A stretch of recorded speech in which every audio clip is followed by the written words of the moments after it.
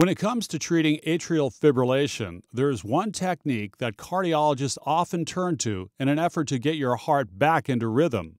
We find out more in today's Health Matters. Musicians use it, dancers use it, even your heart uses it. Rhythm.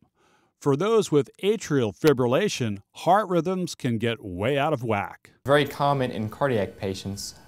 In many patients as they get older, into their 70s or 80s, about 10% of people have it, even if there are no other cardiac conditions. Getting the heart back into a rhythm is key to keeping blood and oxygen flowing through the body without interruption. For many patients, just giving them medicines to make sure the heart rate's not going too fast is one option. That's called a rate control strategy.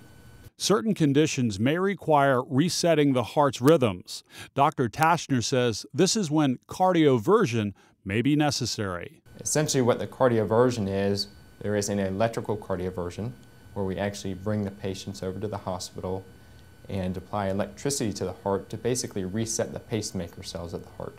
And that's not the only way. There is also a chemical cardioversion where we use certain medications to restore normal sinus rhythm.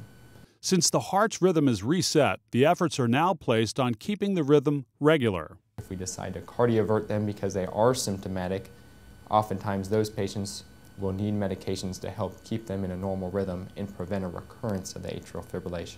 In these cases, the goal is to slow the heart rate and reset it between 60 and 100 beats per minute. Reporting for Lee Memorial Health System, I'm John Bafar.